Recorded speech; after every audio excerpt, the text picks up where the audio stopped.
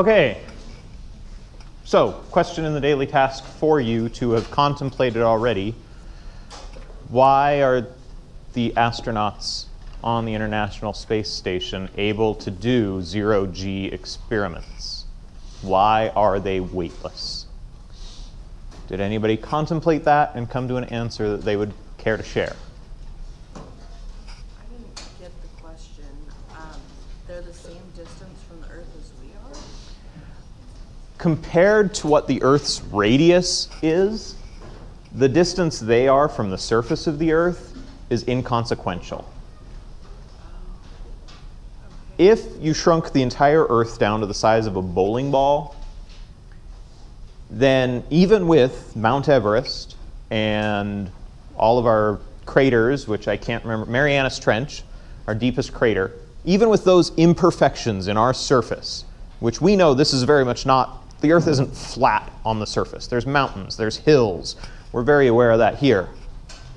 But if the entire Earth was the size of a bowling ball, the surface of the Earth would be smoother than any bowling ball which has ever been made. So those giant mountains are nothing compared to the distance to the center of the Earth. The Earth is massive, and that's kind of hard to deal with. Thinking of things that I was going to forget to tell you, the one that I was going to forget to tell you is we're going to deal with scientific notation today. I didn't stress this as a point all by itself, and it gets really annoying to deal in scientific notation. It's where we have so many numbers away from the zero, or the end decimal in either direction. Either we've got 0.00000000000000000 something, or we have something 0.0000000000000 point. When you're out that far, just looking at this number that takes the entire page to write isn't practical. And all of those numbers past about the fifth one, they have no net effect.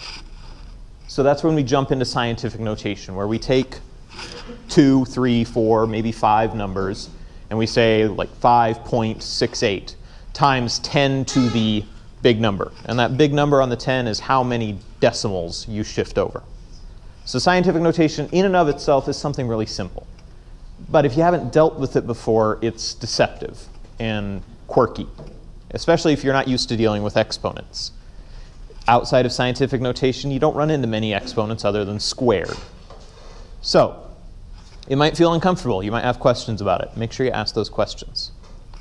The other thing that I'm very likely to forget to tell you, there's a career fair today over at the Bruce Pittman Center. Many of you are pretty fresh into college. Still go. It's a good experience. You will just get used to talking to potential employers. You might figure out, oh God, I would love to have this job, but I really ought to have this other major. So if you have time, it starts at 2. It's right across from the bookstore. Go over, check it out. At the very least, there's probably candy on the tables, and it's somewhere to go. Do check it out. Now, getting back to all of this. The International Space Station is, what, 4,000 miles above the surface of the Earth? I put it in miles to make sure you guys could conceptualize it. What's 4,000 miles away from us right now on the surface of the Earth? How far do you have to drive to be that far away?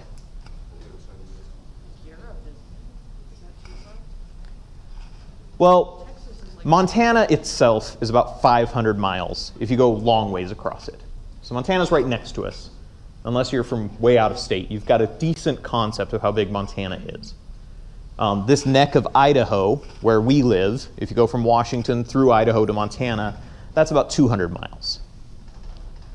So 4,000 miles is probably going to be a bit more than the width of the United States. So it's a chunk of space. And that's how far up to get to the International Space Station. And by the way, they whiz around us really fast. If I remember right, it's about 20 minutes for them to get all the way around the Earth. I thought it was 200 miles from the surface. 4,000 is 200. Hey, so yes, other side of the Earth. Thank you. Reading comprehension is not my friend at the moment. So they're about 200 miles up, which means half the distance across Montana. But that's not much of anything compared to how big the Earth is, which I don't have on here. But anyways, they feel a fair chunk of the Earth's gravitational force at that point. But they do zero-G experiments.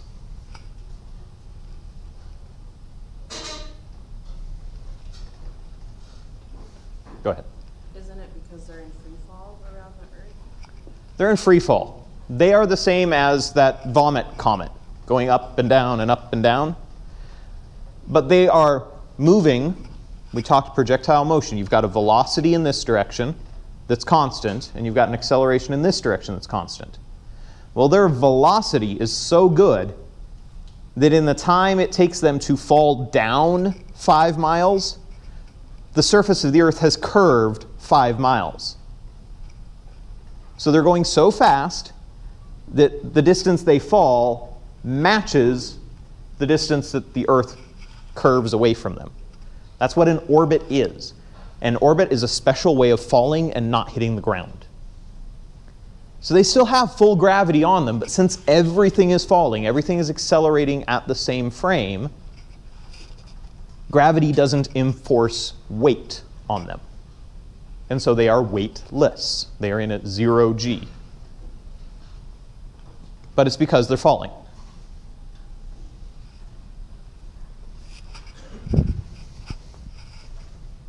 Now, does anybody have questions in general about the whole task?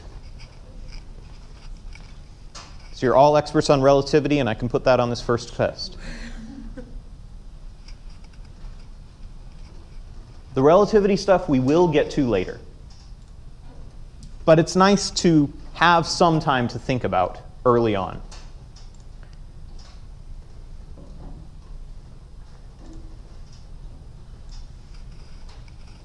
So we'll start on a nice, simple binary. The Andromeda Galaxy, 2.5 million light years away from us. A light year means the distance light can travel within 1 year. So if we get a telescope which has such phenomenal resolution, we can actually see the surface of a planet in the Andromeda Galaxy from right here. We are looking back in time, 2.5 million years. Because when you look with the telescope, you are looking at light that is here, right now. But it takes 2.5 million years for light to get from them to us. So there are stars in the Andromeda Galaxy which died 1 million years ago, and we can still look at for another 1.5 million years. Because their light won't stop coming to us because they died. It already made that light and sent it out. So, does this thing, 2.5 million years in our past, exert a force on you?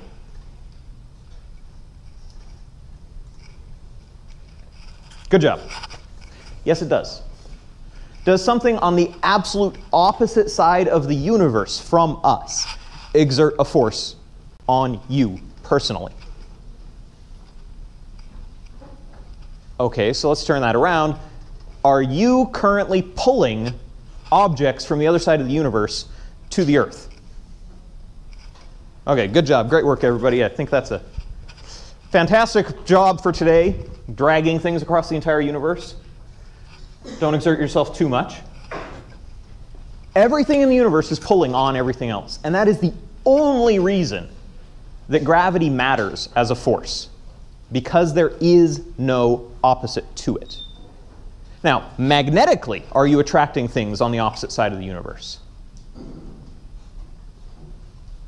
That's one of the other forces we have.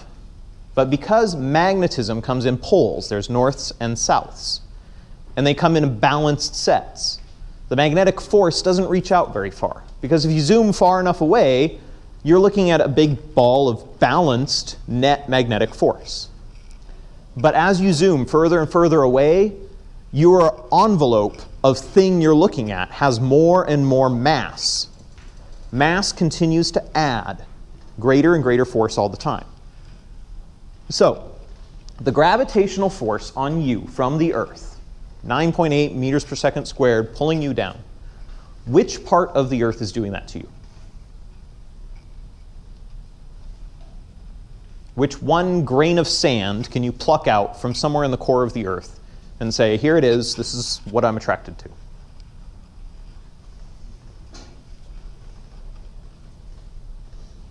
It's every individual proton and electron that makes up the entire Earth pulling on you. So the desk over there is pulling you all that way.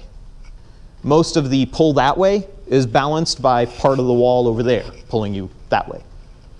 All of the Earth below you, there is a column of Earth straight down just below you that is pulling you straight down. But everything else is pulling you down and to a side. But since the Earth is this nice big sphere, the amount of stuff on your right is about the same as the amount of stuff on your left. So those pulls to your right and left cancel and you don't feel anything. But each individual pull is the pull on each individual atom of you by each individual atom of the planet. And all of those add together because they are all pulls. There are no balancing pushes. So you don't have an electric force pulling you to the Earth because there's just as many electrons as protons. And so all of those pulls and pushes balance out. Gravity itself is insanely weak. Now, thinking of where the Earth is pulling on you, do we know that there is a center of the Earth? If the Earth is this giant hollow sphere, if it's this lovely candy shell, and if we drill too far for oil, oops, we pop through, and then there's beach ball on the other side, we just deflated the Earth, oh God.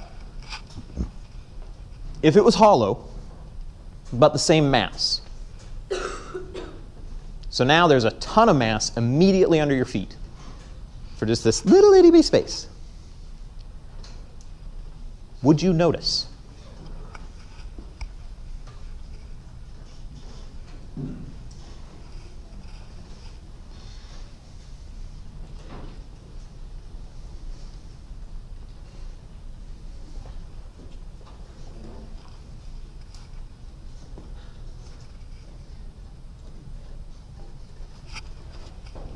Fairly easy question. It's mostly looking at a trick question. We're looking at the center of mass. As long as the center of mass is unchanged, the general effect is unchanged. If you're far enough away, the center of mass is essentially the same as everything else.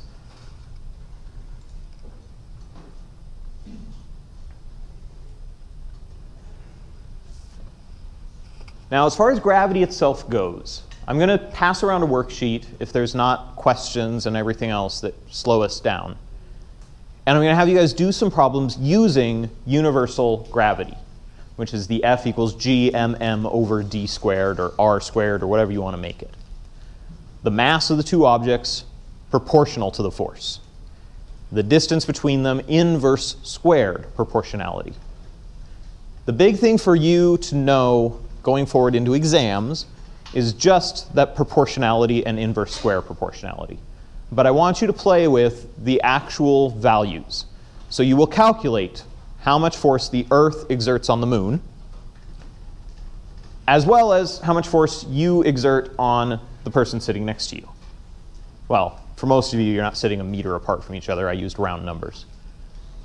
To see how much gravitational force there is between you and another person. That's right, you're attracted to everybody, gravitationally speaking. But one thing that I didn't put in on your task at all, that this is the only day we really get to talk about, is orbits.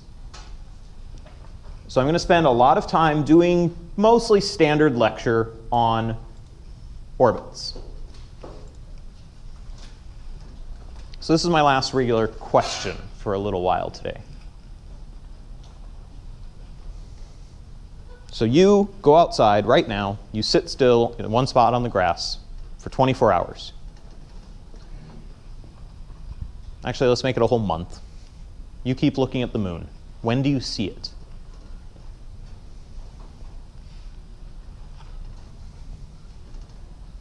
If I actually knew what phase the moon was in right now, I probably should have asked specifically for today's moon.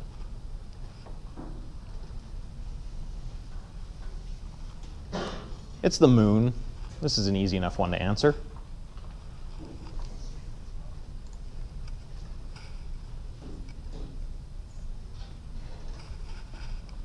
Okay, so the at-night crowd is struggling and waning.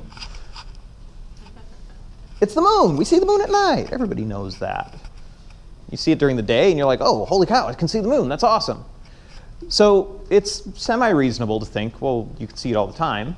If I'm talking from anywhere on Earth, then see it all the time is absolutely the right answer. Someone somewhere on the Earth can see the moon at any point in time. But for you, specifically in one location, you can see the moon for half the day.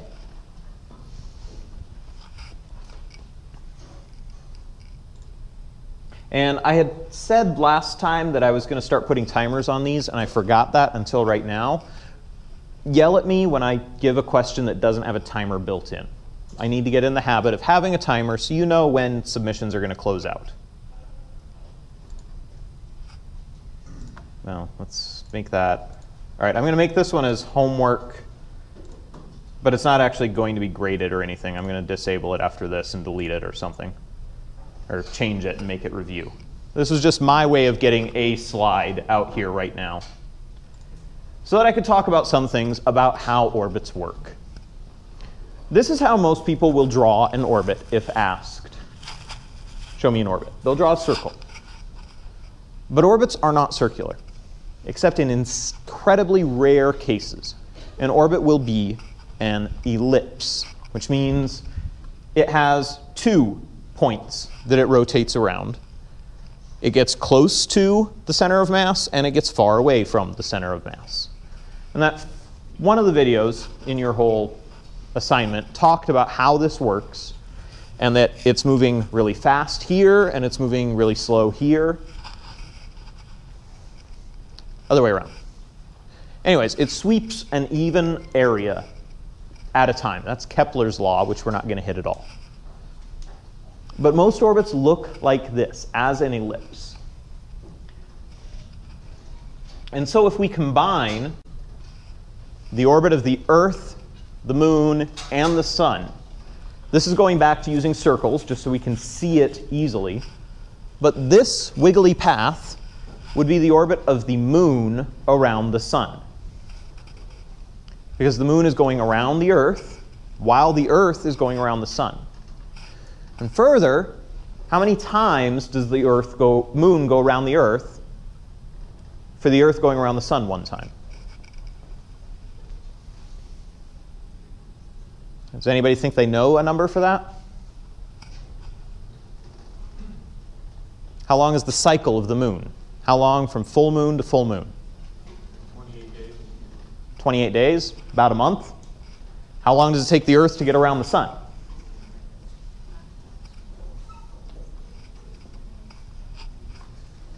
One year. That's the definition of a year. So how many months in a year? So how many times should the Moon go around the Earth for the Earth going around the Sun one time?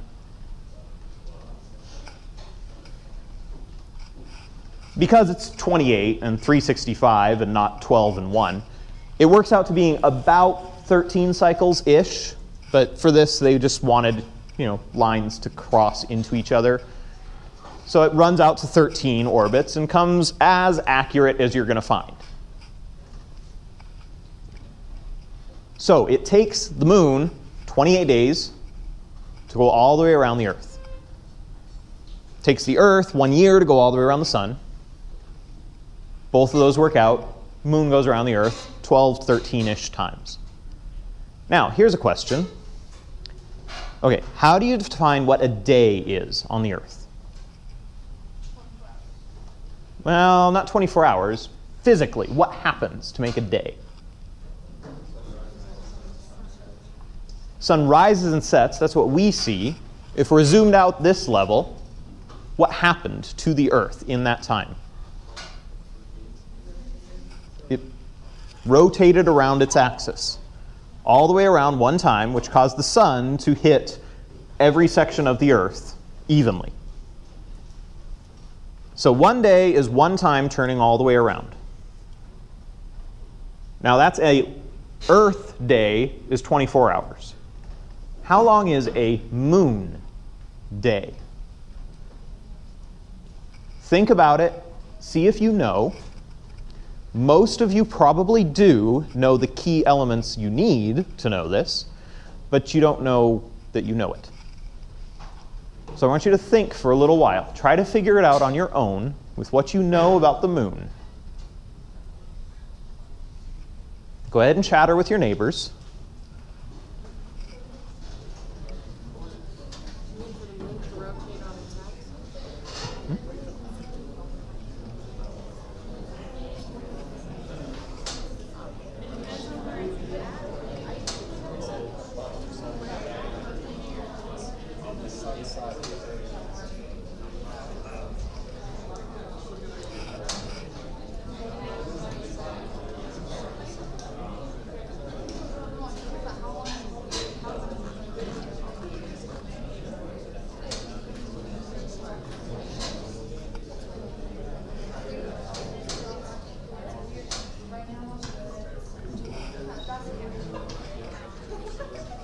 Okay, is anyone willing to venture a guess? How long is a day on the moon? If you're sitting on the moon, how long does it take from sunup to next sunup? And this isn't actually going to help you right here. Okay, we got 12 hours. Higher, lower? Okay, we've got half a month. Higher, lower? All right, we're starting to get some split. All right, raise your hand for higher and for lower. All right, so it looks like we're going towards higher, so more than half a month. You got to say something. How much more? Just under a month. Just under a month. Anyone else? Okay, higher? Lower? Okay. Now you're on the spot. Nobody outbid you. Why just under a month? Say 28 days. Why 28 days? Educated guess. Okay. What part of your education? Back in the day, I heard it was around a month, and 28 days is what we just talked about. It's an oddly specific number. What did we just talk about 28 days for? The phases of the moon? But a phase of the moon is how long it takes the moon to go around the Earth.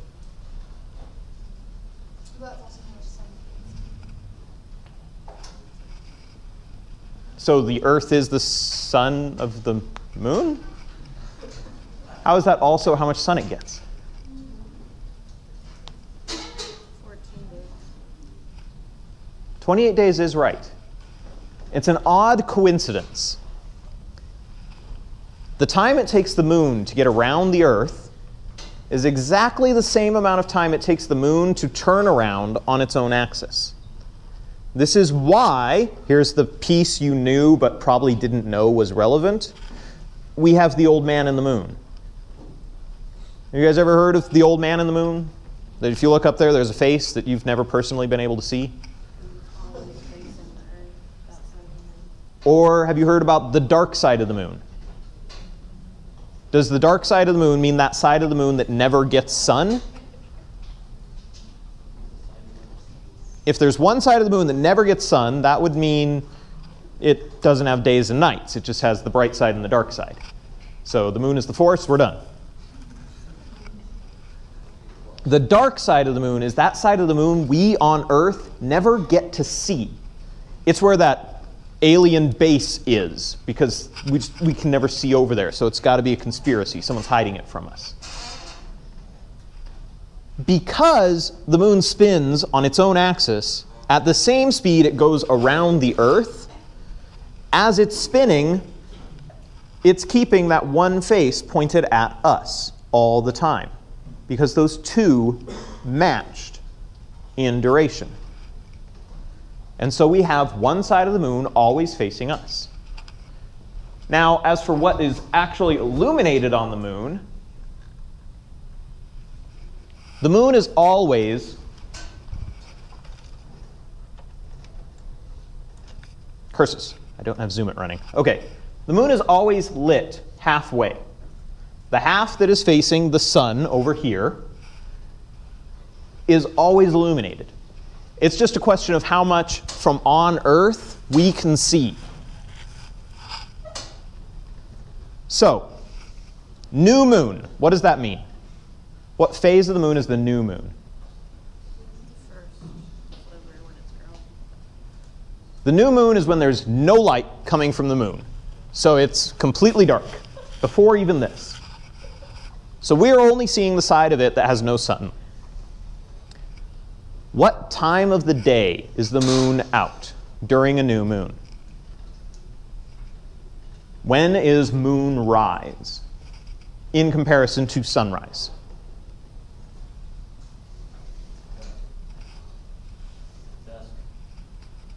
Dusk. So when the sun goes down, the moon comes up.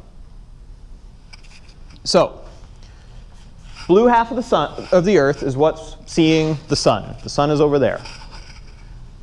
So as the Earth goes around, here the Earth is rotating in. You're just starting to see the sun. So this is morning. Here is night. You're just sitting right here. You're losing sight of the sun, and you're moving around to the other side. So right here, you're losing sight over here, and you're gaining sight over here. So you're just starting to get sight of this. How much of the illuminated portion of this one can we see?